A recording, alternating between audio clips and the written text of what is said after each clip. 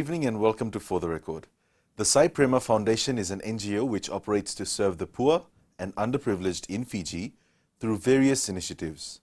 Tonight we speak with the director of Sri Satya Sai Sanjeevani Medical Centre and the medical coordinator of Prema Foundation Fiji, Dr. Krupali Tapu.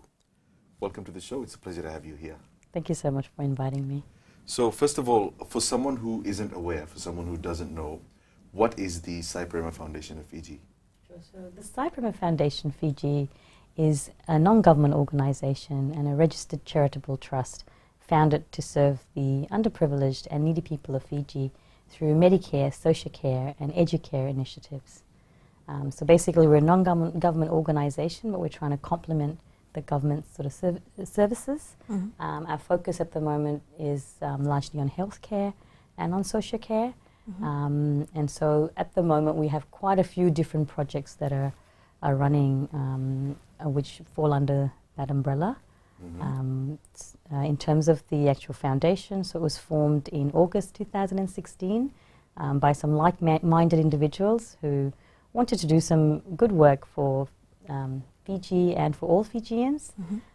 So we have a few of our trustees, we've got a small executive committee and some members of our foundation.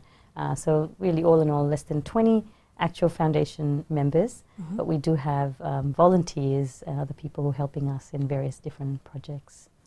When you say that you've got volunteers within your network, does that include other professionals that come in to help out with your outreach programs? Yes. Okay, Yes. so you've done quite a lot of work in the past few months and also over the past few years with your medical clinics and outreach programs.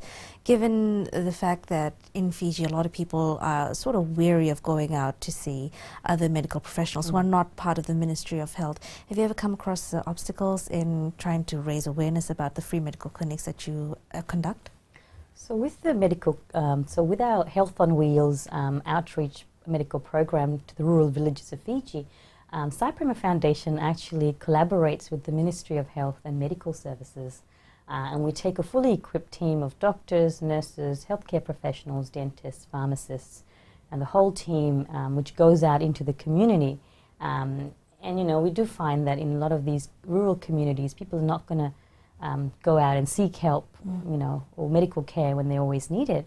And so we find that by taking health out into their own communities, you know, we are giving them a great opportunity, not just to fix or identify a problem, a specific problem on the day, but to conduct more preventative sort of health care.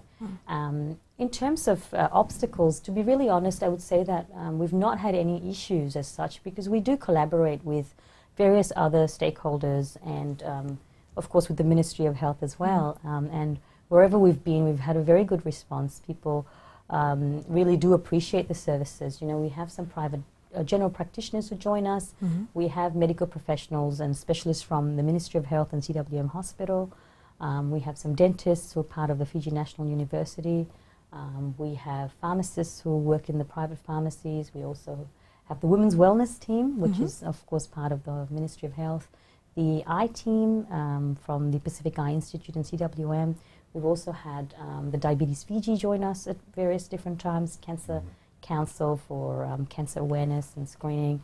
Of course we do NCD, non-communicable disease checkups, you know, blood pressure, weight, height, blood sugar levels. And really in all the camps that we've conducted, we find that, you know, we find it really fruitful, because there's always a lot of assistance that you can provide these communities, and it's free. They don't have to pay anything. Medications are free, consultations are free. And this sort of comes under your three-pronged mission that I was really interested to read about. So healthcare is one of those, health, physical and mental well-being. Yes. The second one, which is interesting, is to raise people's understanding of human values. And the third, of course, is to promote love, peace and unity. So could you tell us about the other two prongs of your mission? Sure. So with the second one, in terms of raising, you know, the human values. So in our medical camps as well, we actually do conduct some human values education. We do have one of our foundation members who, you know, does little sessions and talks to people about, you know, general sort of things that you think are important for any person to know about. Being kind, being compassionate, being good, I mean, those are all the values of the foundation, and really, Prema Foundation, in terms of our core values, you know, the things that we follow, really love all, serve all. You know, if you love everyone and serve everyone, of course you're being a good person, you know, you're doing good not just for yourself but for others. The other principle we look at is help ever, hurt never. You know, if you are a good person in society, if you can do that. And also we believe that, you know, hands that help, they're better than lips that pray. You know, hands that help are holier than lips that pray. So really, human values, you know, love, peace, all of these things are so important. Truth, righteousness. Lots of things are happening around us in the world, you know, in this time. And I think the only way that we can achieve world peace is if we all learn to work together, to live together. And Fiji, you know, we are a multicultural country. We have people of diverse different backgrounds, languages. But, you know, if we are all Fijians and if we all work together, we can achieve a lot. For a small developing nation, I think we can achieve a lot if we are united. And I guess at this point in time, when we're discussing diversity, it is important to point out a potential misconception that may be about the Prema Foundation, because I understand that it is inspired by Sri Sathya Sai Baba, but it's not a religious organization per se. Yes, so you know, we are inspired by Sri Sathya Sai Baba, and you know, all these values and all that I spoke about really are coming from the values and things that he found important. We are not a religious organization as such, because if you look at all our activities, none of them are really religious based. Really, all these things that we look at, you know, and we'll talk about a lot of the other projects, you know, our blood drives, heart surgeries, you know, they're for all, they're really there for all Fijians, and there's no religious propaganda as such. It's not for the Hindus or the Muslims or specifically the Christians. It's for all Fijians, and so we'd probably like to be called, I understand that some people would think that we're really specifically a faith-based organization, but I think that we really are a non-government organization working for all Fijians. Thank you. We'll have more for you right after the break.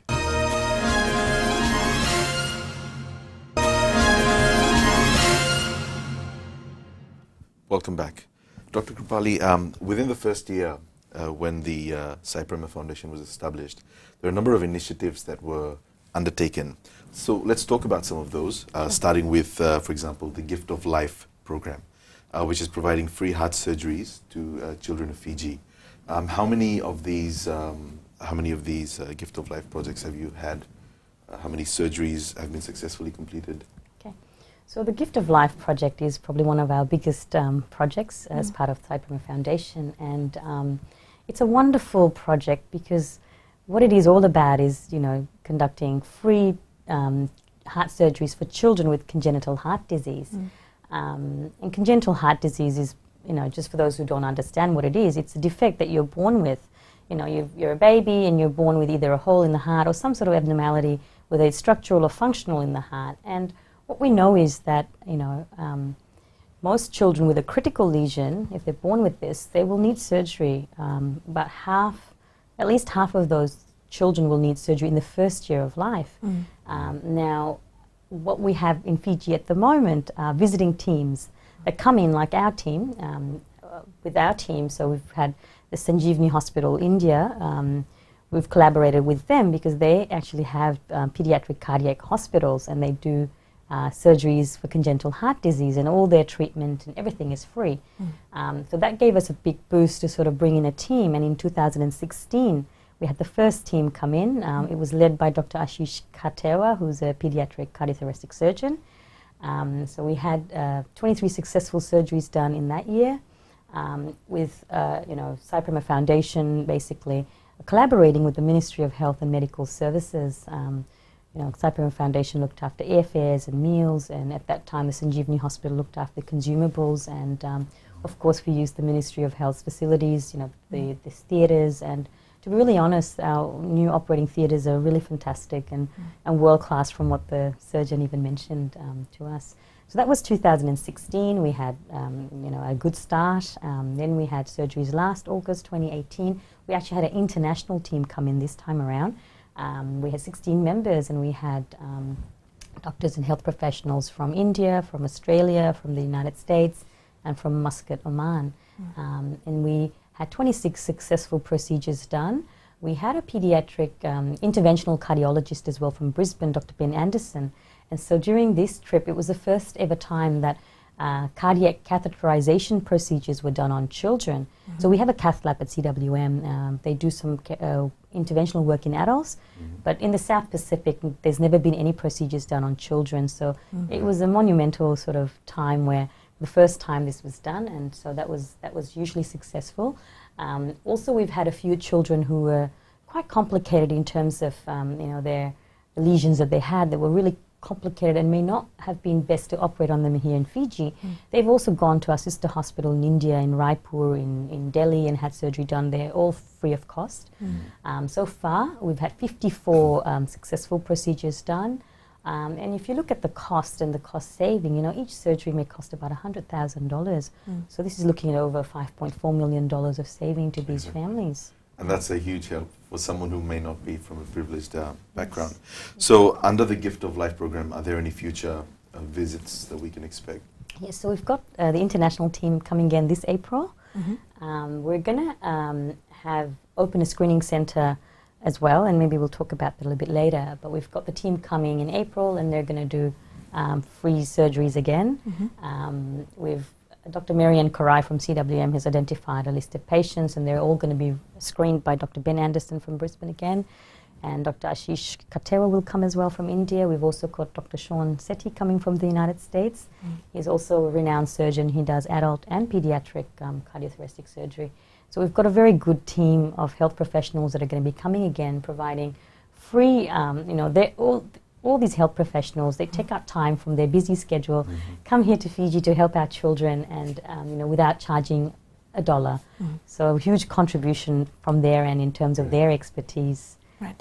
So that's something that you can't put a dollar value to it when you save someone's life, especially when you help out those who are underprivileged. Families may not be able to afford even a tenth of what the actual cost of that is. Looking at working with the Ministry of Health, of course you use their facilities, but have there been any works that have been done in the past, or maybe something in the future, to sort of upskill our own medical professionals here, given that we don't really have too many specialized surgeons and doctors in Fiji? Sure. So just in going back to working with the ministry, so of course with these heart surgeries we've been collaborating with the ministry. This year they are going to help us with consumables as well, so that's a wonderful wonderful offer. In terms of training the local doctors, so to be really honest, for the last 20 years there have been visiting teams coming to Fiji, but the local doctors and nurses and healthcare professionals have not really been trained in this area. It's a very specific area. So part of Prema Foundation's initiative in terms of, we've got a medical scholarship program in conjunction with the Sanjeevani Hospitals India, and we've already started. So last year we had Dr. Marianne Karai, who's a pediatric registrar at CWM Hospital, go to India. She did some training in pediatric cardiology and especially in echo, so screening, doing cardiac screening on children, and that was a wonderful experience for her. We would have liked her to go for longer, but they couldn't release her for any more than 3 months. But we are looking at other healthcare professionals going in the future, and that really is part of what we believe in. Eventually, locals need to be involved. Initiatives like that have really benefited us, especially considering Marianne Korai did come on to the show earlier on as part of our rheumatic heart disease show that we had done, and she did mention that the training that she received actually helped her get better in helping out the others who are not quite so well versed in picking out signs and symptoms, and also helping out those who actually have rheumatic heart disease, being very hands-on in that particular field. Looking at other works that you do, I understand that you also distribute free food and clothing to the underprivileged. Of course, we don't really like to talk about it quite as much, but we do have quite a large number of people in Fiji living below the poverty line. So could you tell us more about it? Yeah. So we've got another project called Sai Annapurna, or basically feeding of the underprivileged and needy people. What we're doing under that, through that project is giving grocery needs to, we've identified about 7 families who are really below the poverty line, single mothers with lots of children who really are struggling to make ends meet and to feed their families. So a couple of our foundation members have identified these families, and we're now giving them grocery needs on a monthly basis or 3 weekly basis, so they've got all the basic things that they need to provide themselves with meals. We're also there have been times where we've also worked with a lot of aged care institutions, orphanages, and provided them with meals as well. And all of this, of course, is also coming, of course, free. They don't have to pay anything. We actually go out to them. We actually go out to wherever they are, whether they're in Suva or Nosori. So we've got a team that's looking after this. We have provided up to 30,000 meals to date, and the plan is to just continue expanding. We have some donors who've been very kind as well, so our foundation members who are supporting this initiative, and there are a few other members in the community and other individuals who've contributed towards this wonderful project. And, you know, it's almost as if, you know, there's so much food in the world, yet there are people who are hungry and starving, and it just becomes responsibility of every individual who can afford it to help. So that's something that we really believe in and would like to continue doing. We'll have more for you right after the break.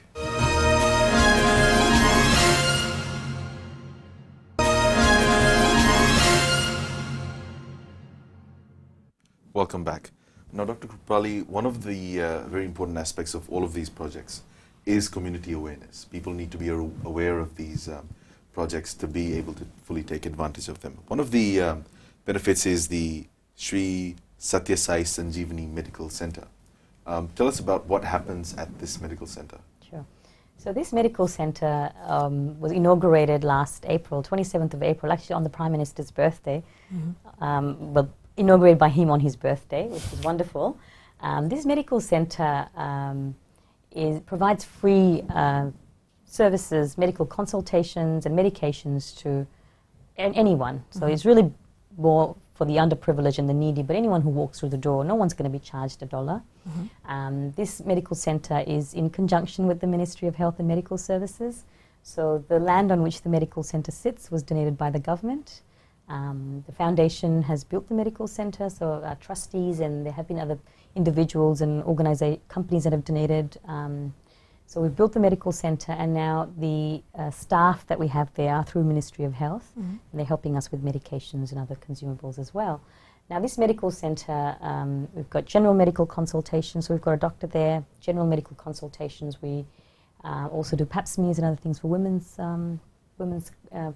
cervical cancer screening. We've got a dietitian there who does dietetic consultations. So you know that a large portion of the population in Fiji is diabetic. So that the dietitian's role becomes quite important, and also malnutrition in children and other things. So we've got that. We've got 2 nurses who are there, so you know, dressings and other sort of general things. Very soon we're going to have some specialists starting with us, so general physicians who will come down from the CWM hospital. So that's going to start very soon. When we opened the medical center, we also brought in some specialists from India. We had an endocrinologist or a diabetes specialist come through who provided free diabetic consultations, and also a dermatologist or a skin specialist come through at that time. And also we do plan in the future to sort of bring in various visiting specialists on a regular basis, especially the ones that we don't have in Fiji, to complement the government's and the services and initiatives as well. Very soon in April, we're actually inaugurating a pediatric cardiac screening center within our medical center, within the Sanjeevani Medical Center. So we're getting an echo machine. Echo is basically scanning of the heart. So we're getting a donation of this machine from New Zealand, and we're going to have Dr. Marianne, one of the doctors, come through from the CWM hospital and conduct regular echoes on children, at least 1 to 2 a week.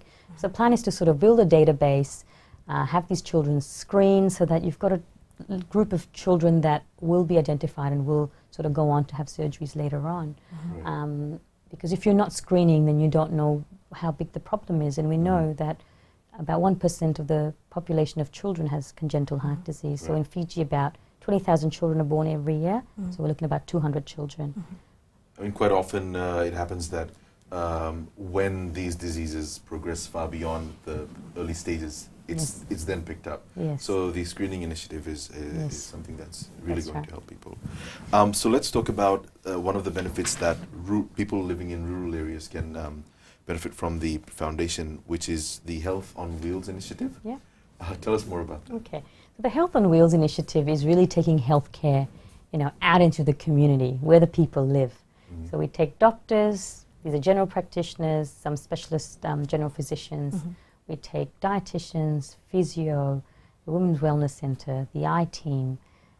We also have some members come from Diabetes Fiji. So if you look at the setup on the day, you know, we've got a team that does the registration. So we're registering all the different people that are there, the patients that come through. There's triage. So we have a few nurses that will triage these patients. Of course, you know, they're really sick. They'll be seen quickly, or they'll be divided into where they need to go. Then we've got the doctors who are going to be seeing these patients and, you know, providing them with a diagnosis and a treatment plan.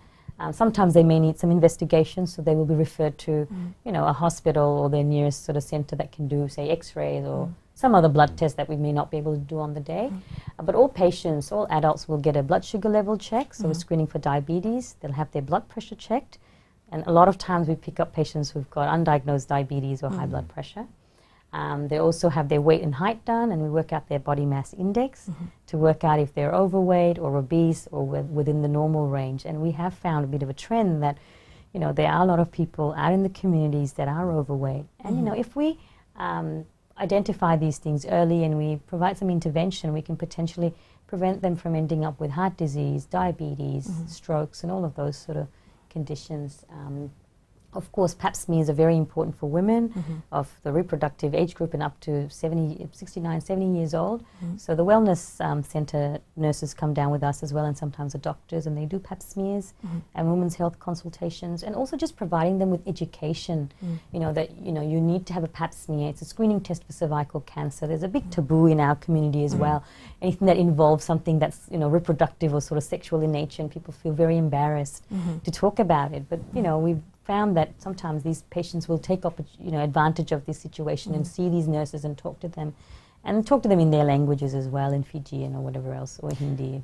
So you get good reception from the places? We get very good reception from the places. It's been fantastic. We've seen over, I'd say, almost 4,000 patients so far. Where is the Health on Wheels project going next? So at the moment we're in the Tai-Levu region, because when we started off there was Cyclone Winston and a lot of devastation in that area, and so we've covered quite a few villages around there, and we've still got a few villages to cover. And we're also looking at the Navua area, and we work with the ministry to work out where the need is and to go where the need is. Don't need to duplicate efforts, because we take a large team, so sometimes we have up to 100 people, volunteers and members that come, and as a foundation we provide transport for them, we provide meals for them, because they're there from morning till, you know, at least 4 o'clock or so, and then get them back safely.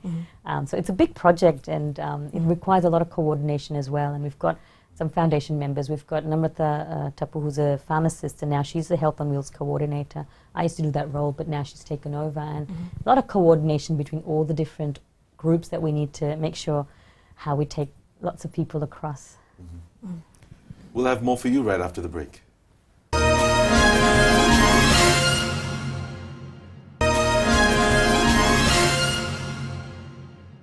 Dr. Krupali, let's talk about some other initiatives that are currently under the Prema Foundation. One of those is helping orphaned children, which is called the Children of God. Could you tell us more about that? Sure. So the Children of God project, really, as you mentioned, it's to help the children, don't like to use the term orphans, but children who really don't have parents, who are not as privileged as some of us are. So what the foundation decided to do was to provide some sort of assistance to these children and to the organisation. So some work that we've done with Dilkusha Home is we've gone there, done a bit of a needs assessment to find out what it is that they really need. A lot of times, you know, people, lots of good people out there in the community are going there donating, you know, food and donating clothing, and that's all really wonderful, but we thought we'll find out what is it that they really need. And so we spoke to the children, we spoke to the deaconess and the staff there, and worked out what their needs were. So a few things that we realised was, you know, maybe healthcare. So we have actually conducted about 3 medical camps so far at the Dilkusha Home. We've taken a small team of doctors and also our dentists. And of course, Nasori Health Centre is close by, so they're continuously being supported by them. But sometimes it's just easier to go into their, you know, go there to their home and see them. So we found that initially, you know, the children may have had a bit of issues with their skin and a lot of skin infections. And we also realized that, their dormitories, they did have fans, but, not sufficient enough because there are quite a few, of course, beds and quite a few children in there. So we installed some fans for them, and we have conducted some Christmas parties and some lunches and just some outings and get-togethers for these children as well. So things to sort of improve their quality of life, That's just right. to make them feel like, they're Yes. not away from us, where they Yes. can enjoy the same things as us. That's You right. also happen to have something that is very important to everyone around the world, especially here in Fiji. We always hear about blood shortages, Yes. and you hear of the Red Cross and other organizations Yes. holding blood drives. You have your Be a Hero initiative. Yes. So with the Be a Hero initiative, we realize that there is a critical shortage of blood, especially when there's surgeries about to happen at the hospital. So we partnered up with the Fiji National Blood Services and are conducting blood drives pretty much in Suva and also in the Western Division as part of our Be a Hero project. So, with 1 pint of blood that's donated, it can benefit 3 people because you can use a plasma, you can use the platelets and the other components of the blood. Sometimes people are really reluctant to donate blood because they think, oh, well, I'm going to donate, what's going to happen to me? I may not have enough blood. Certainly the body regenerates these red cells, and so, you can donate after 3 to 4 months, and it's a good thing to do because really you're giving someone life. There are some people who may die if they didn't get blood. So that's why we decided that we would, sort of partner with the National Blood Bank Services and have this initiative. Actually, in fact, last year, our foundation was the highest collector of blood in Fiji and also in the Central Division, and we were second highest collectors in the West. So it's been a really wonderful initiative, and I would encourage anybody who is even thinking about donating blood to just go out there and do it. There is a screening process, so if it's not appropriate or you're not well, they will tell you that, sorry, you can't donate. So I think that whoever is healthy and well, and if you can donate it, wonderful idea. Before we get into your volunteer program, One Fiji, I thought that we could just lightly talk about You Are Not Alone. It's a mental health awareness program, something in the Pacific that we don't tend to broach quite often, especially if you go to hospitals, you happen to sit down with your family and friends, you're not quite as comfortable talking about it. With your foundation going out and carrying work, have you actually witnessed people actually opening up and talking about the issues that they have with counseling that's given? So, mental health is a really big part of overall health and well-being, and a lot of times it is neglected because of that taboo that, if I tell someone I'm depressed or I'm anxious, they're going to think I'm not a good person or that I can't cope. And certainly I think mental health is a big issue throughout the world. In my role as a general practitioner as well, I see lots of people out there in the community who are having these issues. And I mean, if we sort of create this awareness and tell these people, look, it's okay if you feel this way, you are not alone. We're there to help you and support you. Certainly people do open up, and it has happened, in some of our medical camps that we've had so far. And I know that, the government, of course, there's the Empower Pacific, the counselling body that is there.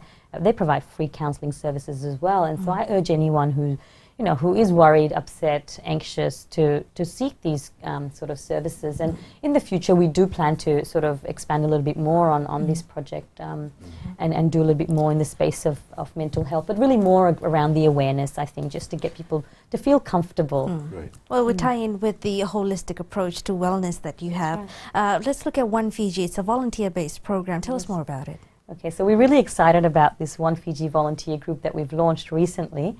We actually do have a Facebook page, and of course the name is One Fiji Volunteer Group. Whoever's interested in volunteering their time, their services, most welcome for you to sort of just go on our Facebook page, like our page, and you'll see all the different activities that we conduct. So, there are our foundation members are there, and there are other volunteers who help us. But this is an opportunity for all Fijians, regardless of who you are, where you're based. If you want to help, there are opportunities.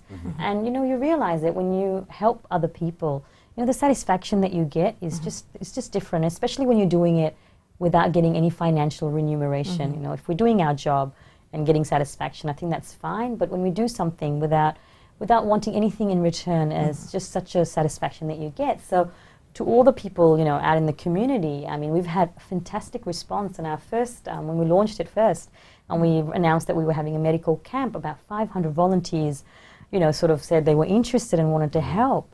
Of course, we didn't have space for everyone in that one occasion, so we took a certain number of people because we organised transport as well. But you know, we've had a blood drive recently, and we've had volunteers who've wanted to come and help out.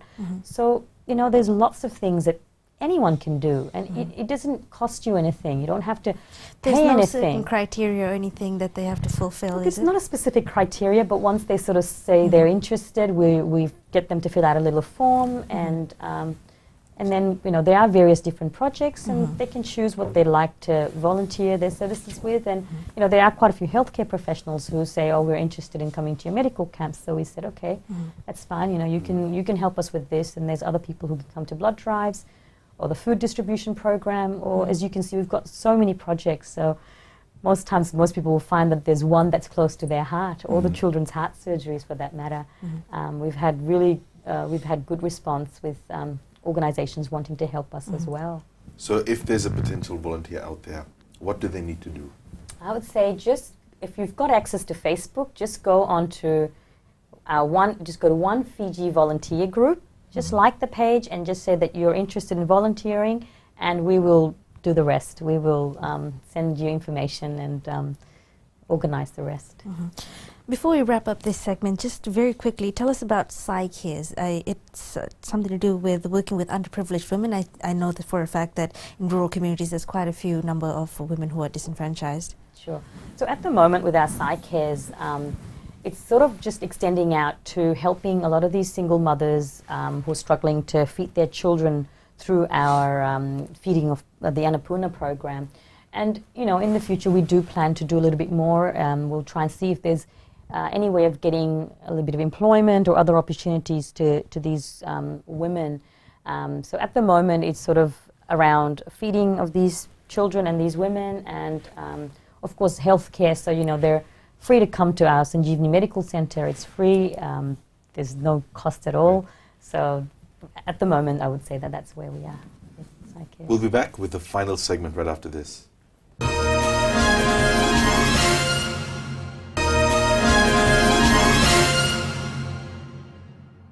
Welcome back. So let's touch on some future projects of the foundation. Namely, one of those is the Prema Ashram, which, as you've said, is a global center for love and peace in the Pacific Harbour. So what exactly does this mean? Okay, so in April this year we'll be inaugurating this Prema Ashram, which is a multi-faith spiritual center.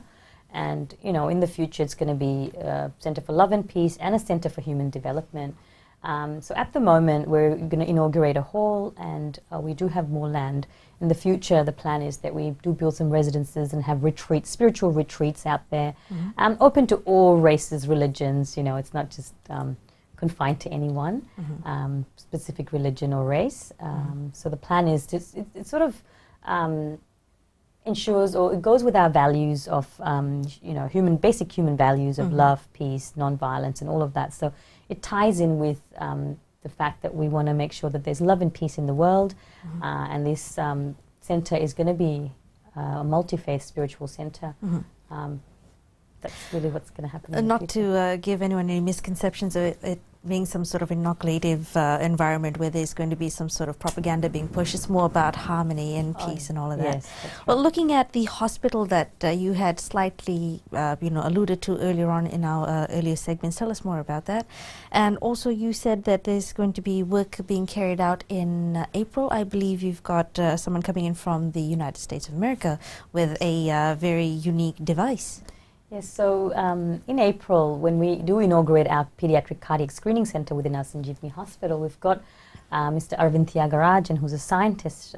He's based in California, and he's actually created a device which is like a really smart stethoscope, and I think it's called a Vioscope.